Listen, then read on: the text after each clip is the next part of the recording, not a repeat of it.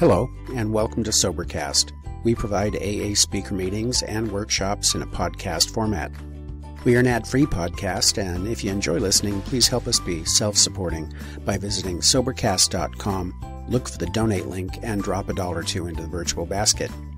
Also, if you're a member of NA or have friends that are, please tell them about our other podcast, NAPOD. NAPOD features NA speakers and workshops in the same format as Sobercast. We upload a new speaker every day, and it's easy to subscribe by searching for NAPOD, N-A-P-O-D, all one word, on any podcast player app, or go to napod.xyz if you'd like to listen online. Hope you enjoy the podcast and have a great day.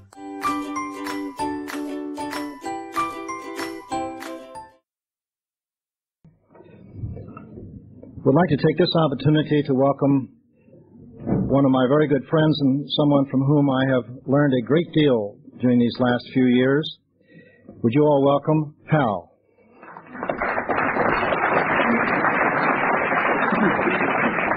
Good evening, ladies and gentlemen. My name is Hal, grateful alcoholic. And as some of you may know, I try to practice an attitude of gratitude because I have a lot to be grateful for. I pray every morning that wonderful little prayer from the 24-hour book. I pray that I may be grateful for the things I have received and do not deserve. I pray that this gratitude will make me truly humble. And tonight I have another good example of why I'm grateful, the wonderful dividends this program has given me. Because to be honest with you, back in my boozing days, I normally wouldn't have associated with a man who'd walked on the moon.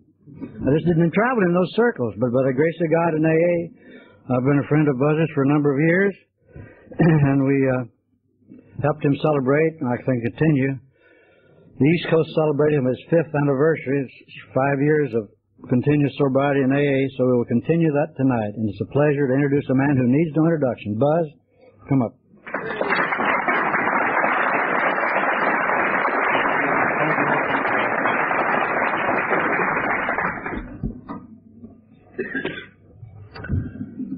My name is Buzz, and I'm an alcoholic.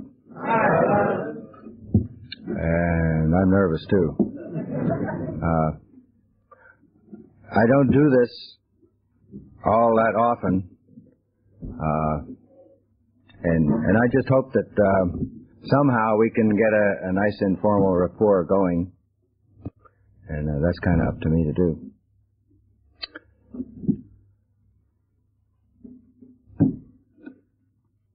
I quit smoking 3 days ago.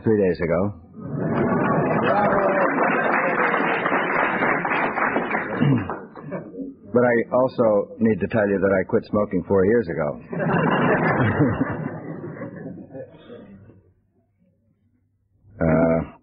This hasn't been the easiest endeavor in my life.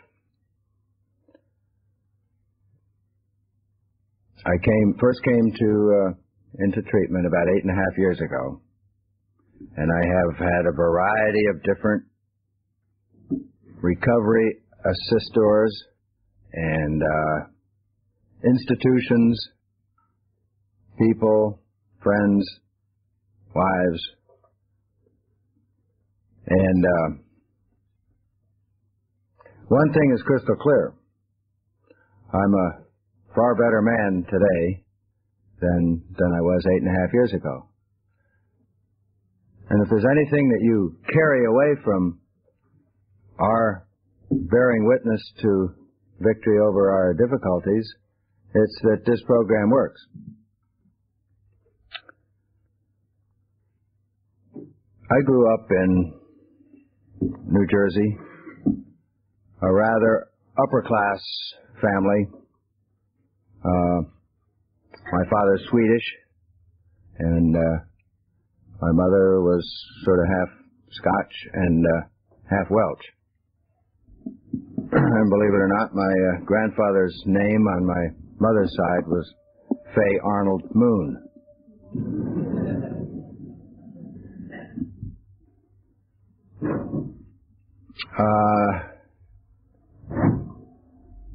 It was a well-to-do family.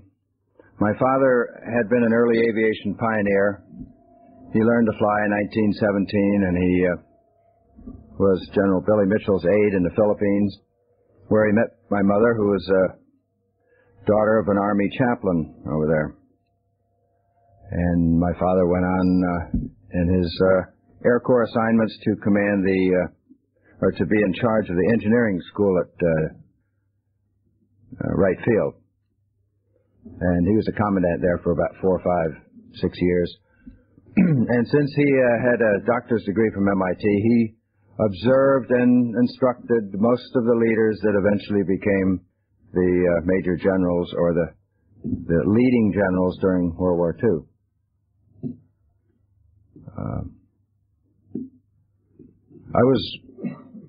He went into the reserve in 1928 and went to work for Standard Oil Company. And shortly before I was born, they moved into a house, and he sold a lot of stock in 1929 and bought a house so that when the crash came in the market, we came out of that situation pretty good. I had 2 older sisters, one of them about a year and a half older and the other 3 years older than that. And until I made a legal change in my name this last week, my name was Edwin Eugene Aldrin, Jr. And everybody wonders where in the world Buzz came from. Well, the Air Corps people called my father Eddie for the first name Edwin, and my mother called him Gene for Eugene. So when I came along, there wasn't any really appropriate name, so they didn't want to call me Junior. So to my sisters, that creature crawling around the floor was Baby Brother. And she couldn't pronounce that, and it was Baby Buzzer, and that changed throughout the years. And it used to make me embarrassed to think about that story. And let's see, I was 24 years old and at the Air Force Academy when I finally got grounded for flying low over the beach in New Jersey, and I finally was able to live up to that name.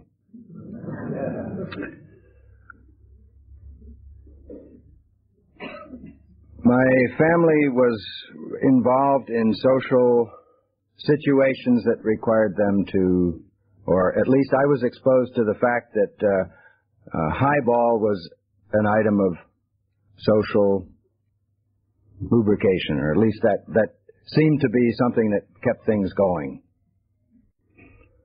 And my father was a very hard-driving person, and there's little doubt that that influence on my life of wanting me to follow somewhat in his footsteps tended to mold my early life. I was put into kindergarten at the earliest age possible, 4 and a half, something like that, and even though I was really immature for first grade, they lobbied with the principal and kept me there. And that was great because when I got out of high school at just a little over 17, I was near the top of my class, academically. But I didn't really fit in. I was very good in athletics. I was on the football team, on the first team, and a pole vaulter. I sure wouldn't want that to happen to my children. And the reason I'm giving you that background is because that plus an ethnic background of Scandinavian, plus a lot of environmental situations, I think, brought on the alcoholism that saw its maturity a bit later in life than perhaps many of you might have seen. My mother was a very depressive person. I can remember when we were children that they would have their drink at the dining room table. My grandmother was living us at the time, and it was just constant bickering, and it just wasn't really what I would call a happy home environment. And my 2 older sisters got married, and they left, and I went to West Point. And I just don't think my mother enjoyed things. They moved from a house into an apartment, and she would associate with some of the shore New Jersey Shore ladies who would get together and they'd have their drinking sessions. And that was her circle. And she didn't go socially where my father went. He'd go into New York and be in the Wings Club, or he got into Rotary. And that was the kind of environment that I grew up in, but I grew up as an achiever. An achiever who knew by the measure of my standing relative to those around me that somehow I'd had what it took in the particular test, however narrow it really was, but I really didn't deserve it because I didn't feel like I deserved it. And when I got to West Point young, I just didn't feel comfortable there. There were the older people and the people that socially got together, and there were some people who had a couple of years in the Army before. You know, the first Christmas that you're at West Point, at least it was that way then, you don't get to go home at Christmas. And of course I lived in New Jersey, and it was just a short ways up the river. During part of that Christmas vacation, the plebes are there and a few upperclassmen are staying there with them. And I can remember getting a Coca-Cola and putting some aspirin in it. Because, you know, things were just not that comfortable. And I don't think there was one smidgen of an effect that it ever had on me. But that's the frame of mind of what I mean, obviously I wasn't about to have someone bring in a bottle of whiskey. I wasn't that mature. And yet on graduation, of course, we're mature enough to command flights in combat, and we're mature enough to command platoons. You know, a lot of times I look back on those days in my youth, and I just shiver to think how ill-prepared I really was. And a lot of it was in my mind. Frankly, a good bit of my life on up until glimpses of peace and comfort in the last, I got to say, about 4 or 5 years, maybe 2 years. It was pretty good last week, as a matter of fact. It really is getting better. 2 months ago I was in the pits, so.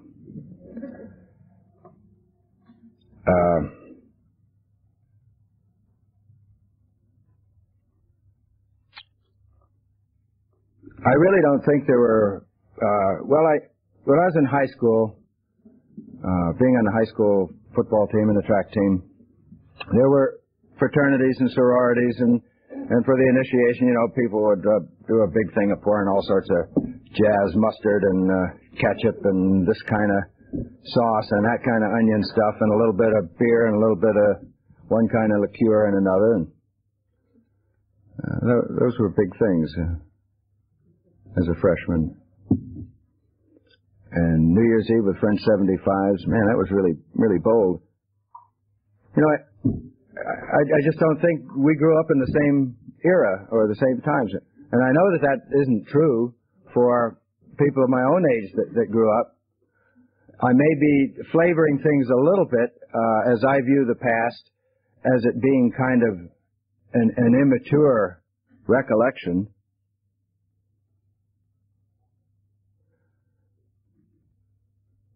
I graduated third in my class at West Point, and of course, with the background of my father being in the Air Corps, I wanted all my life to get into airplanes to fly. I had my first flight. I vaguely remember this by people telling me, and then my visualizing thing. I really think I can remember a flight when I was about 1.5 years or 2 years old. We flew down to Florida. And I got sick.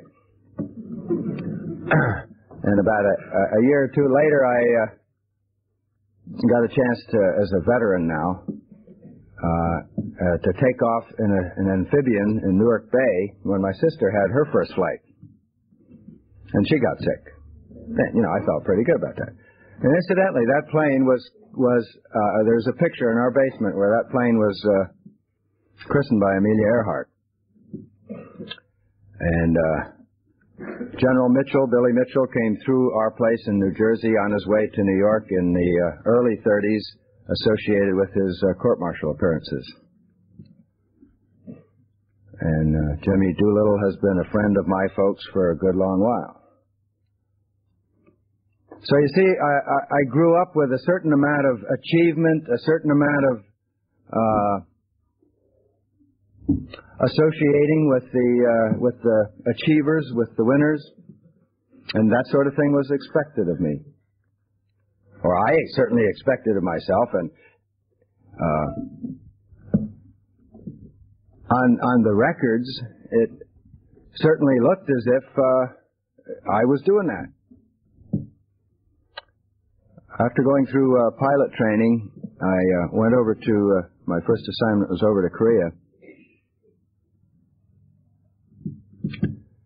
And obviously something had slowly been happening because somewhere between Camp Stoneman in California and Tokyo, where I visited some friends on my way to Korea, I had made a resolution that I wasn't going to drink.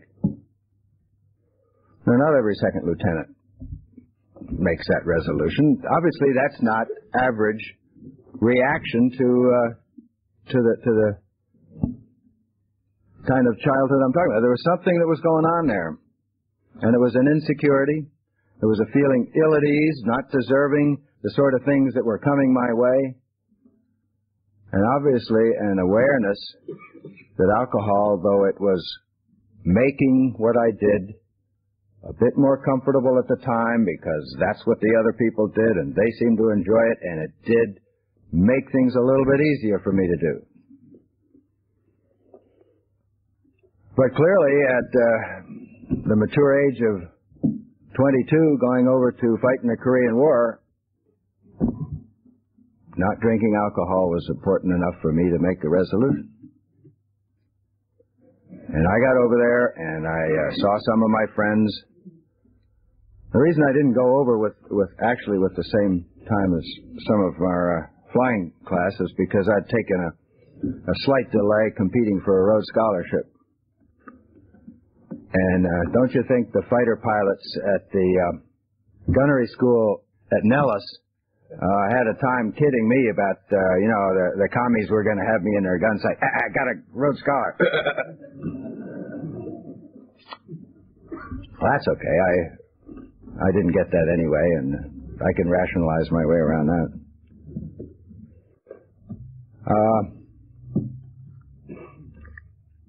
There were occasions, let me just carry you through it.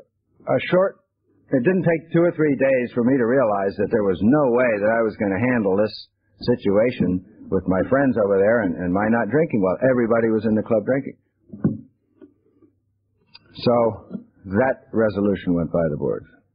Now let me backtrack a little bit. And when I was competing for a congressional appointment to either West Point or Annapolis, this is my junior year in high school, I went to a prep school to try and teach us how to pass that exam that people over there in the Hill would give us.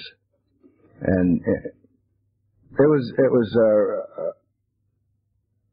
what you'd call a real general, well-rounded education, especially in vocabulary. We get the dictionary out, and we went from A's, and we learned the words, down through the M's by the time the course was over.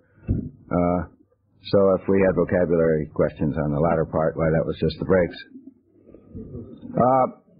While I was there it was a group of about 10 or 15 of us, and naturally for a little excitement we decided to skip out one night. And there were going to be 4 of us, and we got this janitor to get us a bottle of whiskey. The only trouble is he brought back gin. And instead of 4 of us getting out, there were only 2 of us, me and this other guy. And he was obviously a bit more savvy and aware, and I recognized this, but I was damned if he was going to drink any of my share of that. And I was a stumbling, blubbering, incoherent, puking 16-year-old example of American youth that night. And that stuck in my mind for quite a while. But it didn't stop me from drinking because, as I mentioned, several years later, I made the resolution not to drink at all. There were several occasions when I was in Korea when one in particular that I remember, it was on a training mission before we were qualified for combat, and something went a little wrong with the emergency fuel control, and I had to hold a switch in a spring-loaded position in order for the engine to operate normally. The fuel control had failed in a way that it was full on 100%, and the only way that you could get anything other than full power in this F-86 was to throw this switch. And of course, that was the same hand that you had to push the mic button on. So the whole operation was really not what you'd call smooth. I was trying to maintain formation with a guy, and I kept climbing high, and I lost him. And it was just a bad scene, and I didn't feel good about it, and I was obviously a little hungover. And when I got on the ground, I wasn't going to drink anymore. And that lasted 3 or 4 days. And there's always a reason why, that's not important anymore.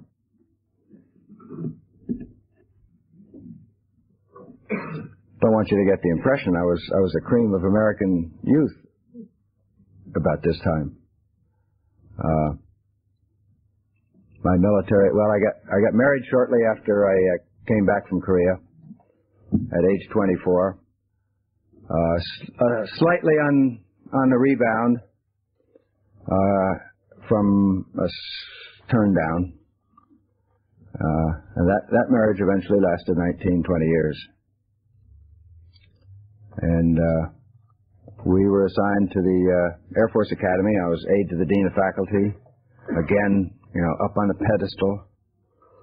That was when I got caught for buzzing the beach when a guy was walking his dog along the coast of New Jersey at 5:30 in the morning. Nobody's supposed to do that. My God. That wasn't so bad, but the next day, Sunday morning, as I was leaving, I went up and down the beach, out over the shore, or over the ocean this time. Put the gear down, of course, so I could demonstrate to everybody that the airplane would fly slow. That same doctor had a pair of binoculars out, evidently.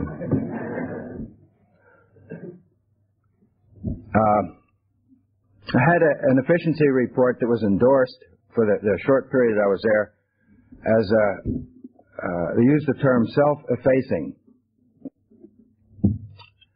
And, that made me feel bad. Here I thought I was a forceful, aggressive person, maybe a little on the shy side. I certainly wasn't the tiger, the life of the party of the captain who was the other general's aide. But that was a very accurate appraisal of my state at that time. I was very competent young officer. I was a good pilot, outstanding pilot in some ways. But I was self-effacing. That means I didn't project the best of me forward. There was always greater potential if you'd only do it right, And I think there are a good number of us who have experienced living under maybe conditions similar to that. There's another breed of cat, and that's the very exuberant one, and he's the insecure one, who's maybe using the outward exuberance and joke-telling to maybe cover up some of the insecurity. We're all insecure, and we just manifest it in different ways.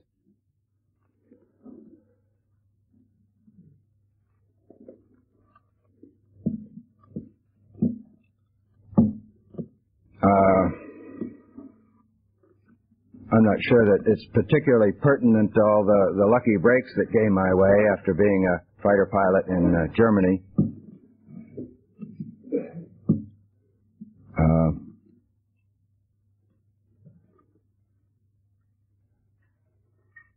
This particular wing we were in was F-100s, and because I got to pick my assignment when I left the Air Force Academy in, 1956.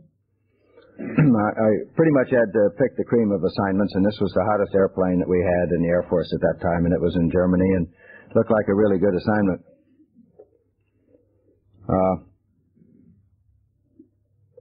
We were in day fighters, and we, about halfway through that tour, converted over to tactical weapons delivery, nuclear weapons. And that's a humbling experience, transitioning from where you hassle the guy in the air to when you're on a 5 or 10 minute or 15-minute alert, and if if that happens to be the day, why, you're on your way, and it's a lonely feeling to be stooging at low altitude, 360 knots. Each tick on the map you have marked off, and it's not very sophisticated in those days. It was so many minutes, you're supposed to go so far. But it was a very imposing mission. And yet, one of the first times I was on alert, I had one tremendous hangover. Now, most everyone else did the same sort of thing. It didn't show quite so much, perhaps. When I left that assignment, I went back to MIT and had decided that fast reactions and fighter pilot business was great, and I felt I could do that, and was on the squadron gunnery team representing our squadron in NATO. But somehow I just didn't want to be destined to that for the rest of my career, so I wanted to, I guess, take the same route that my father had, so I went back to school to MIT.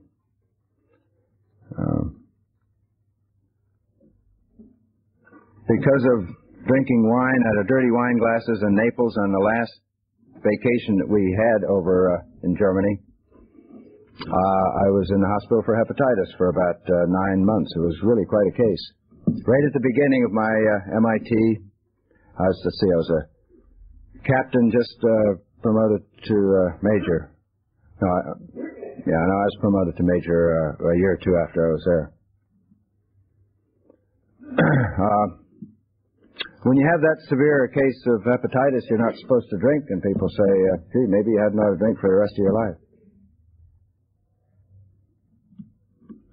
Not me. After, 5 or 6 months, I'd have a drink, and that appeared to be the right thing. I was at MIT a year and a half, and I decided to extend for another year and a half to work on a doctor's degree rather than go through. I was really following very closely the path of Ed White. He and I were at West Point together. He was a class behind me, and we were in the same fighter unit over in Germany. And after he came back about a year or so earlier than I did, and we corresponded, and he had applied for the. He said he was going to apply for the second group of astronauts, and he'd gone through the test pilot school. I had elected to put that off sometime into the future and to stay at MIT and work on a doctor's degree. And I went through a process of reasoning that, as I look back on it, it sounds very mature reasoning for somebody at that point, but I picked a course of study in manned orbital rendezvous. I wanted to use the experience that I had as a fighter pilot and the sophistication of Massachusetts Institute of Technology and inertial guidance and orbits and trajectories and do something that would be useful to the service or to NASA within 15 years. When I applied for that second selection group of astronauts, I wasn't qualified, because I hadn't been through the test pilot school. But I had a rather envious record at that point that I'd accumulated at West Point, combat in Korea. I'd shot down 2 MiGs over there, and here I was working on a doctor's degree at MIT in rather good physical shape, but I wasn't qualified. So Ed was picked in the second group along with 8 other people. That was in 1962, and they changed the rules in 1963, and you didn't need to be a graduate of the test pilot school. they put a little bit more emphasis on education.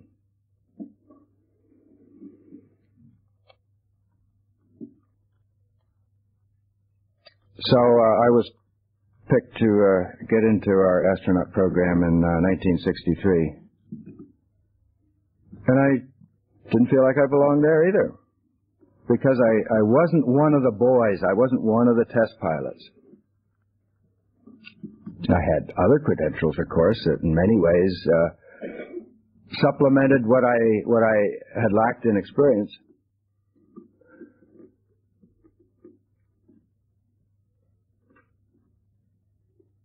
Those were rather productive years as I look back on what I was able to do in terms of having a small influence from what I studied at MIT, having an influence on the directions and sort of the methods in which we carried out our program. By this time I had 3 children, quite close together, 2 years about separated the first 2, and 10 months separated the second 2.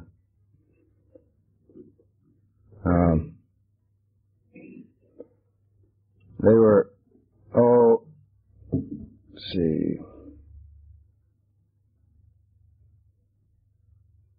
Well, right now they're 28, 26, and 25. So, that was like 15, 16, 17 years ago.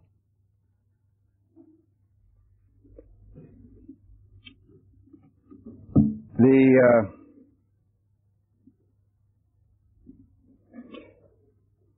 influence of the space program on me was rather awesome.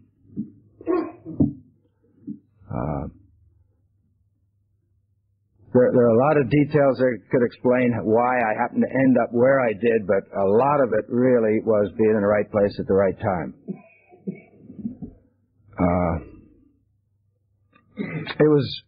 It was a productive period. I felt I contributed significantly. We played relatively hard. I don't look back on those years and say that there was much of a progression of alcoholism from the active participating standpoint. From the emotional build up to a crisis or crescendo, that was going on, and I didn't know that it was going on. I had my first flight in 1966 in November, and the impact of public appearances and, in a sense, the loss of direction being within my grasp and my influence, at first, that was the first I really began to see someone else telling me to go do something that I didn't feel comfortable doing. And I knew I had to do it in one fashion or another, and I did it. But looking back on it, I can remember some periods of rather immobilizing concern, anxiety, and fear. Obviously of not looking good, of not doing what I thought I ought to be able to, and not living up to their expectations.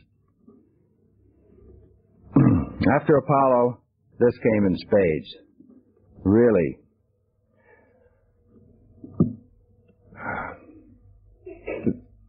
The carrying out of the mission itself was unencumbered. It was just a beautiful experience to be a part of. But there was always that uneasiness about what this was going to mean to my life afterward. And I began to feel the effects of this immediately on return in terms of the concern for looking good. I was under medication for antidepressants when we were on our round-the-world trip. And I drank considerably for comfort along with that. I stayed in Houston with NASA for about a year and a half after that, working on the very preliminary parts of the space shuttle program, and kind of wandering around to the degree that I didn't have public appearances anymore, kind of wandering around with the freedom to direct and misdirect and waste some of my time while I was waiting for an assignment back to the Air Force. I was given an assignment to command the test pilot school at Edwards. I didn't think that was too good an assignment for somebody that had never been through school, first time anyone's commanded it who's never been through it. And at a time, I mean, they get, a space hero in to govern the test pilot school at a time that they were de-emphasizing space at the test pilot school. I thought that what I could do while I was there was go through the school with the students and still administer but Jesus, I'd been away from the service for 11 and a half years. 3.5 at MIT and 7.5 at in the NASA program. Not a lot of leadership or management in either of those situations. And I wanted to compare myself with what I ought to be able to do under those conditions and what my other classmates who'd been going to command and staff school and Air War College and all that. I was a setup for a crash, and I kind of crashed and was admitted to a psychiatric hospital with a cover-up of having a neck problem, which I had. My fingers were getting a little numb. While I was there, I made decisions to make big changes in my life. I was through competing in the Air Force, and this marriage that I had wasn't all that satisfactory. And here I was with the red badge of courage, having sought help, and man, I was confident I was going to get it all together. So why not write a book about this glorious story where I'm going to marry this divorcee from New York? And that really sounded good at that time. Of course, most of the time I was in this hospital in San Antonio, on the weekends, every weekend I was off somewhere visiting, hunting with somebody or visiting somebody else and drinking considerably. I remember one time coming back into the hospital carrying a bottle of scotch in my navigator's kit bag. Now when you're in a hospital trying to get yourself put together, and people are paying a lot of attention to you, and you're sitting in the office with a guy who's got a picture of Freud on the wall with stars on his shoulder. Anyway, you just don't sneak in scotch into the hospital room while you're doing that. That's not quite normal behavior. Eventually I wrote a book about my experiences called Return to Earth, which had to do with seeking psychiatric help for my fear and anxiety, emotional problems. I remember a number of years after that meeting a guy by the name of Abbott Mills somewhere, and he said, I read your book when it came out, and I said to someone, God, I wish somebody would tell this guy that he's just purely an alcoholic. This was in 1973 that I wrote the book. And big deal. I mean, the emotionally wounded guy, what happens? The National Mental Health Association nominates him as National Chairman of the Year. And guess what he gets to do? He gets to go around the country making public appearances. Well, it was about me this time, and, for a while that was an interesting story to talk about, my recovery from depression, except I didn't quite make all of the appearances. I'd gone through a separation at the time and had the freedom to be in my own place, and so there were times when I just wanted to stay home and drink.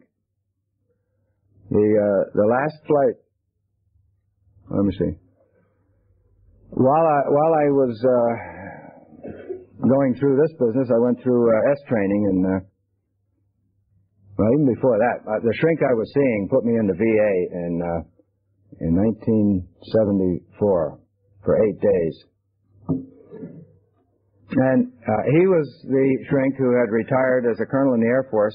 He was also the same guy that was at Brooks Air Force Base when they ran our qualification physicals for the NASA astronaut program. He didn't know too much about alcoholism in those days, obviously, but he's learned a lot, and he's now certifying pilots for recovery from alcoholism for the FAA. And I'm sure he's learned a lot, and we've all learned a lot, but we didn't all get the kind of help that we needed back in those days. So in 74, in February, I guess this was actually 75, yeah. I was hospitalized for eight days in February, and I went to my first AA meeting, and I saw master sergeants there, and I saw other people who were sloshing around the hospital in bathrobes. It didn't make any difference that I happened to be sloshing around in a bathrobe too, but I was different. Anyway, I had no interest in that program at all. In April, I went through S training, and I drank considerably the night before, and peed in my pants considerably the first day of S training. Drank in between the two sessions, and you're not supposed to do that. And yet I thought I received a good bit out of the training. This is April, May. Sometime around July of 1975, I got an invitation to fly down to the Cape in John Denver's airplane with Werner Erhard to see the Apollo-Soyuz flight. The only trouble is I had to tell him 2 days before that I couldn't make it because I was in the middle of a binge in my apartment. And it was a couple of weeks later that I went into my first recovery with my fiancée by the name of Beverly taking me to a place in Orange County that was called Beverly Manor. It later became known as Care Manor about a year later. I got to say that my recollections of how I was functioning then are just sort of hazy. I didn't feel comfortable, and at the same time, I fit into that recovery program and played volleyball with the rest of them, and thought, in a way, there was a sense of relief in going into that first program of recovery, because I knew there was something wrong with me.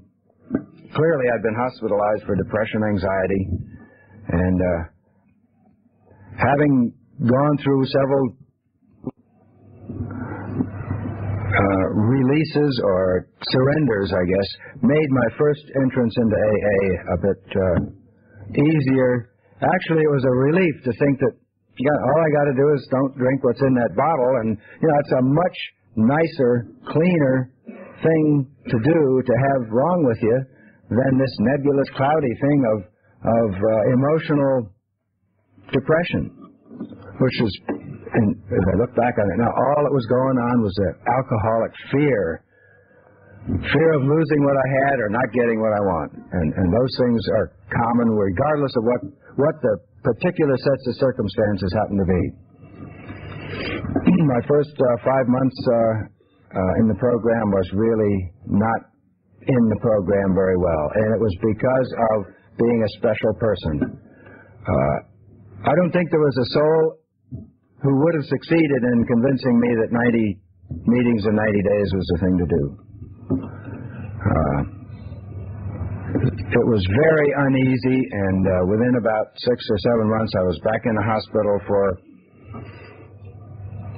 depression and given some medication prescribed by a physician who was in one of the recovery places, and it was an improper prescription for me at that time.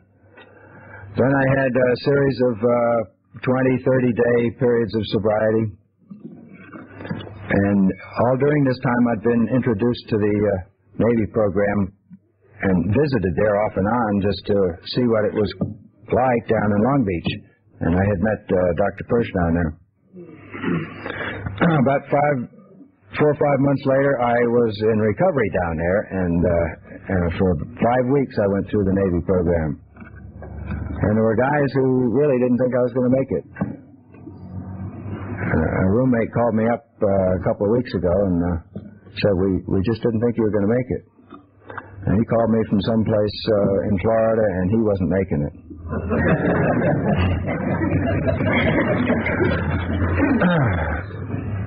My first sponsor really was not tough enough on me, or I wasn't listening. I had another sponsor, and I sort of picked him out because he had had a lot of experience in depression. And I was going through a good bit of it, and after 5 months, I had another six-pack or a pint or whatever it was. And this is now 2 years of recovery, and I'm just not seeing any progress. So some of the people that I knew thought that maybe I ought to go see Clancy. So I turned myself into the Pacific Group, and I had a year of sobriety that was fearful. I can't say it was humiliating. It was a reduction of ego during that time, and it was a learning process of commitment. And it was all a very good period for me. I think Clancy would probably agree that we sort of wore each other out during that period. And I think he could see it coming that as my first year approached, I took my cake, and before I'd taken 2 cakes, I was drunk again. And there was a relationship going on during the time. And that had a lot to do with it. I was trying to rescue and save somebody and be detached, and you just can't do that.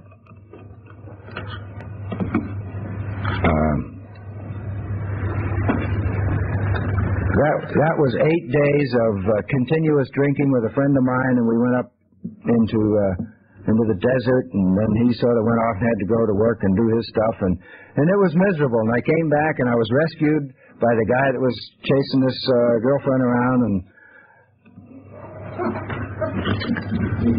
I really pecked at my wrist that night.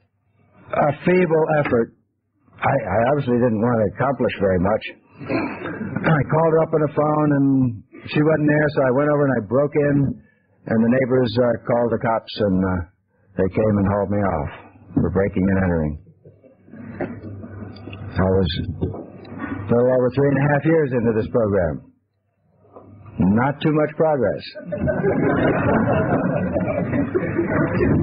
A couple of weeks later, I had to appear in court to pay for the damaged door, and she didn't appear, but this guy did, who had been 13-stepping and all that. And that was degrading, and the anticipation of that got me drunk again.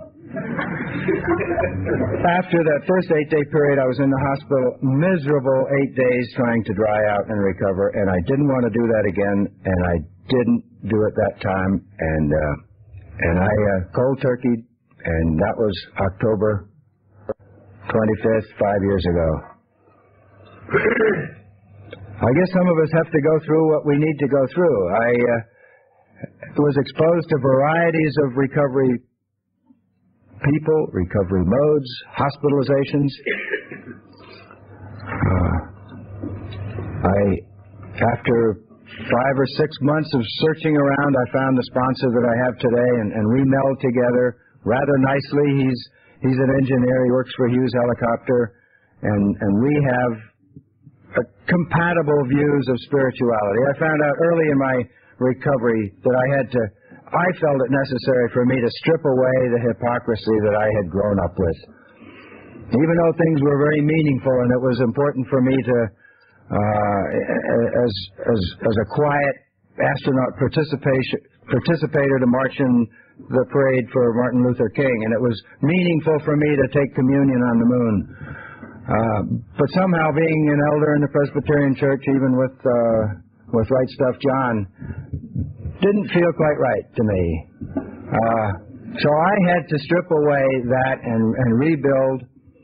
And I don't think I really have the time to go into my outlook on spirituality now, but it's a much more comfortable one.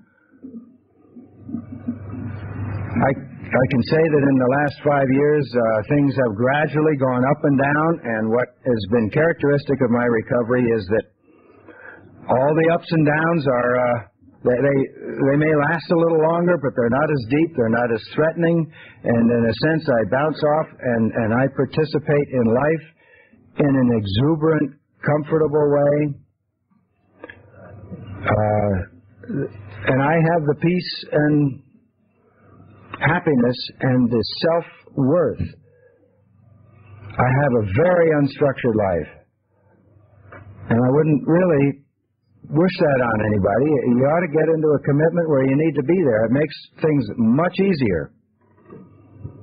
But the freedom of being able to choose what I want to get into has had glimpses of working in the last couple of years, and it is really beginning to work now. And I feel that what I'm involved in reflects what Joe Persh told me in one of our debriefing sessions about a couple of years ago. He said, your contemporaries went out and they did their thing, and they're kind of living on whatever they did do and what they're doing now. You have the potential, because of what you've been through and what you've worked your way through and what you have experienced in change and growth, to be a much more useful person, a much more comfortable person.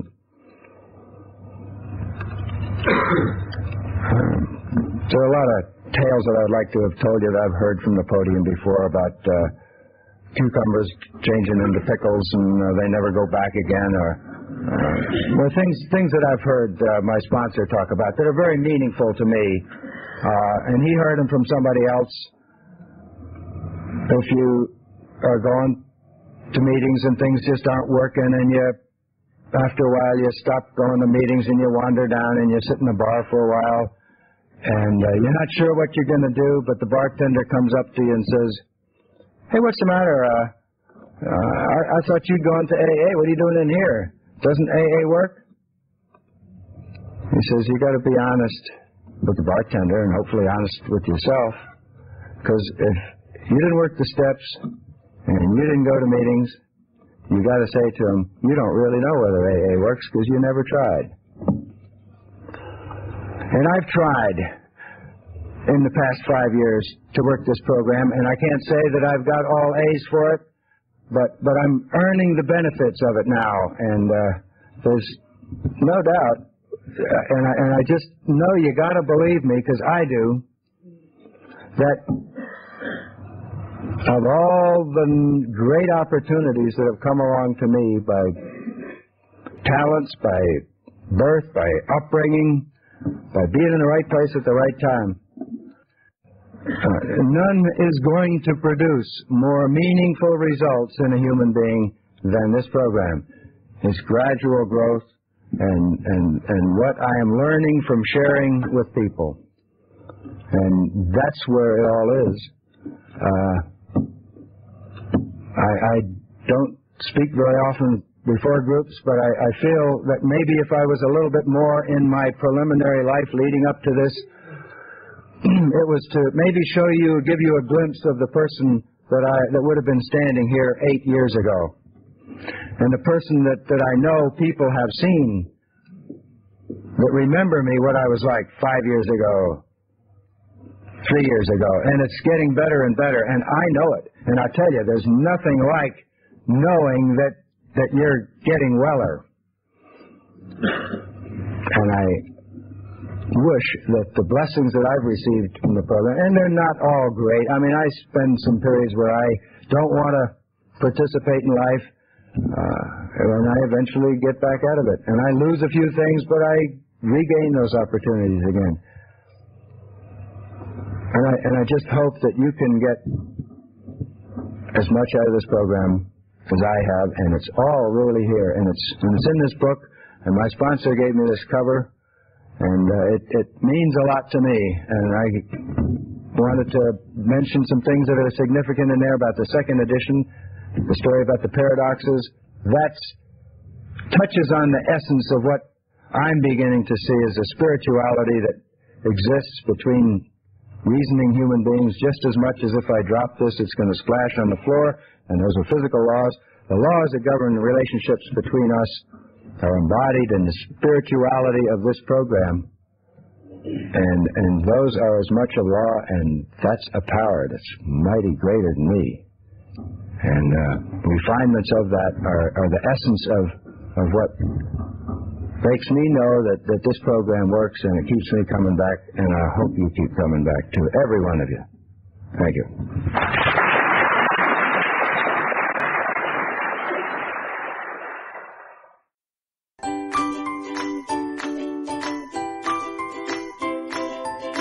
Thanks for listening. I hope you enjoyed the podcast. Sobercast is ad-free, and we'd like your help in order to keep it that way. So if you'd like to help us be self-supporting by pledging $1 or $2 a month, visit Sobercast.com and look for the donate links. Thank you very much.